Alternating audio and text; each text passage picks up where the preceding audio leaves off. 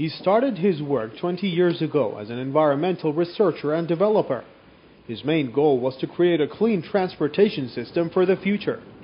8 years ago, he registered the world's first advanced intelligent electric vehicle in Europe.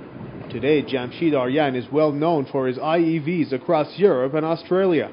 The problem of the electric car is the time for charging the battery take 6 to 8 hours. And this is why maybe the OEM, the car manufacturer, never go to mass production.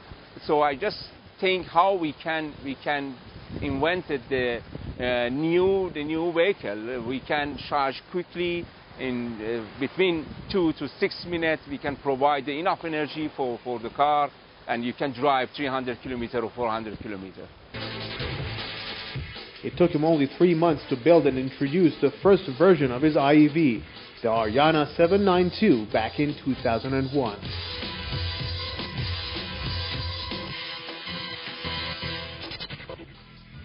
Arian has brought his latest invention with him all the way from Belgium to his other workshop situated in the Anzali Special Economic Zone on the coast of the Caspian Sea.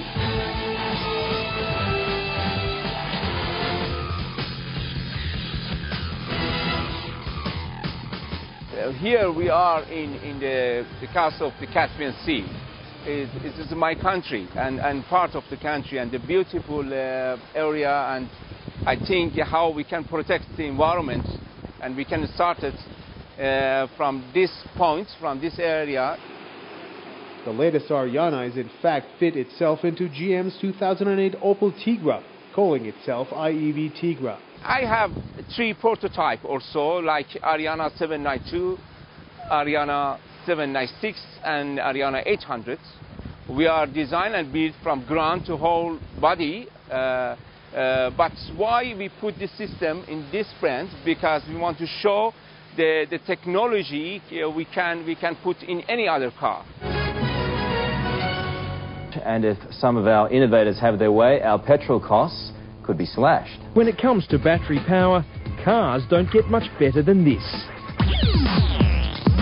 Jamshid Arian is the inventor of the world's first intelligent electric car. It has enough power to travel up to 300 kilometres and can recharge itself in just 6 minutes. The batteries provide adequate energy for the vehicle to produce a top speed of 160 kilometers per hour. But perhaps the most appealing part of Jamshid Arian's invention is his unique method by which he charges or recharges his intelligent electric vehicles. There are 2 ways through which you can recharge this IEV. First is to simply attach the car to the electricity at your home or in your office. And in this way, you will be able to get this car recharged within 6 hours. But there is also another way, and that is to refer to an intelligent charging station where you can get enough energy to run this car for more than 300 kilometers in just a period of between 3 to 6 minutes, all with the equipment that lies underneath this hood. Situated inside the R&D department of IEV Ariana company in Brussels, the intelligent charging station is capable of charging the vehicle using a robotic charger or a fully automatic battery exchange system without human operation. The entire process will only take about 3 to 6 minutes. This option could be the key to fulfilling Arian's dream, that is to make the use of IEVs easy for everyone, everywhere. Driving a piece of technology can be fun, especially when you know you're not harming any of the precious gifts of Mother Nature. This vehicle is completely noise-free. The only noise that you can hear is the friction between the tires on the road. It's incredible.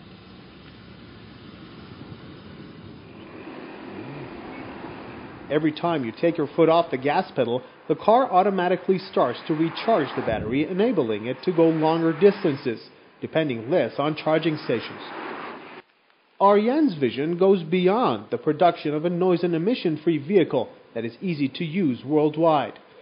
His concern for the environment has stretched the boundaries of his imagination to places where only a few minds have traveled.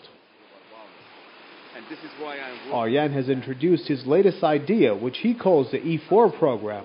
a local pilot project known as the Caspian Sea Solution.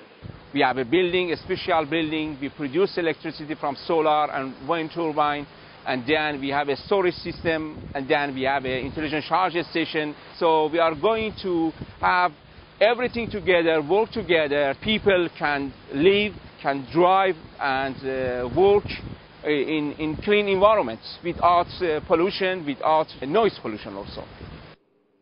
Arian has big ambitions inside his mind. He is looking forward to mass-producing his vehicles inside Iran. He is confident in what he's doing and dreams of a day that the world would be less dependent on oil. A world where all the skies are blue and people can live in a clean, natural environment. Amir Mehdi Kazemi, Press TV, for Iran.